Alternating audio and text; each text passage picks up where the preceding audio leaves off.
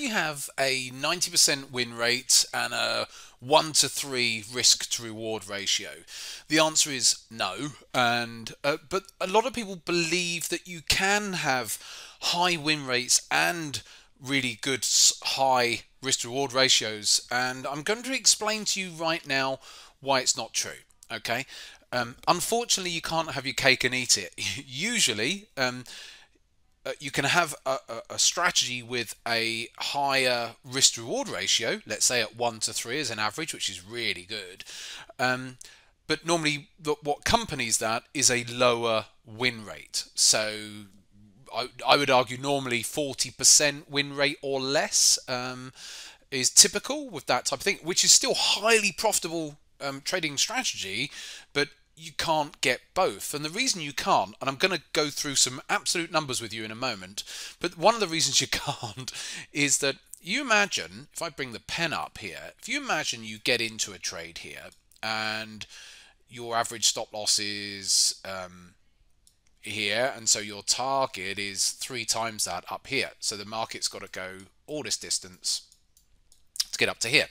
Now, by the very fact that markets ebb and flow, what will happen on a lot of those occasions is it won't go that far, but it might get there eventually, but quite often it will come back down and in its normal ebb and flow of price activity, but that will be enough to stop you out. And that's why you tend to, if you want a high win rate, a high risk to reward ratio, that you're going to have lots of stop outs, because even if it comes up for a bit and then it'll roll over. That's the natural flow of things. Not every push just keeps going. Now let me explain to you now why, and why this is a fact, and if it was true that you could have 1, 2, 3 risk to reward ratios and a 90% risk reward 90% win rate, what would be the consequences? So let's go through that. So okay, I've written down on, okay, so let's say you had £10,000. Okay, you got £10,000 or dollars, whatever, doesn't matter, 10,000 in your account. So let's say dollars for argument's sake, and you've got a 1 to 3 risk to reward ratio and a 90% win rate. So with a 90% win rate, you can afford to risk 2% of your account balance per trade. Yeah. Okay, so let's go with 2%, not 1%. So on every trade, you're risking 2%. Okay, per trade.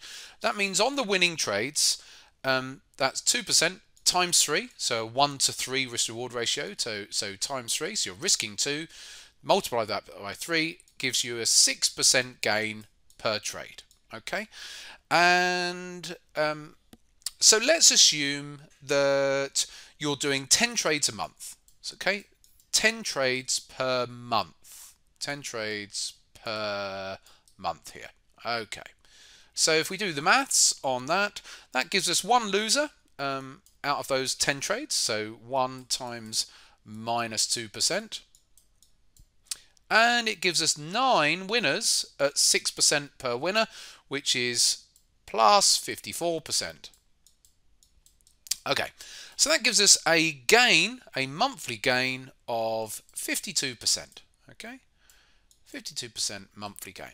All right, so that so it's, I don't know, whatever, compounded. Oh God, I don't even know what the compounded figure is if you annualized it. But if you just didn't even compound, then you're looking at over 600% a year. Okay, all right, every year. So but anyway, now what I've done is I've taken a calculator, I've taken a compounding calculator, just to give you an idea. If I just turn that off and then bring it back on again, of what that actually means. So if you were to make 52% a month on your 10,000, on that 10,000.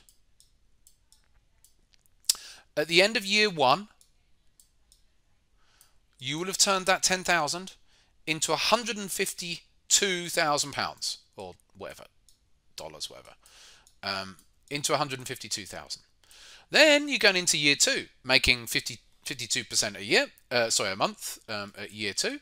So at the end of year 2, that leaps up to 23 million 23, I'll just put million there. Now, where it gets really interesting is that sorry, put the year 2 there. By year 3,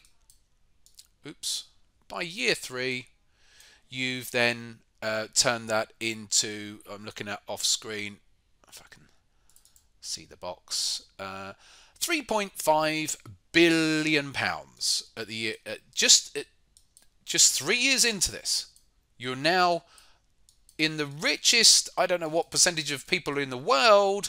You've done that in 3 years. And do you really want to know what it's at the end of year 4?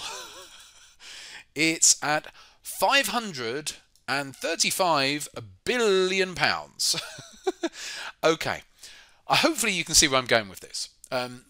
If 1 to 3 risk-reward ratios coupled with 90% win rates were readily available, there would be countless multi-billionaires all around the world from trading. Don't get me wrong, there are billionaires from trading, but I don't recall seeing any billionaire with 500 billion. I think the richest man in the world is worth about, it's Elon Musk, isn't it? About 188 billion at the moment.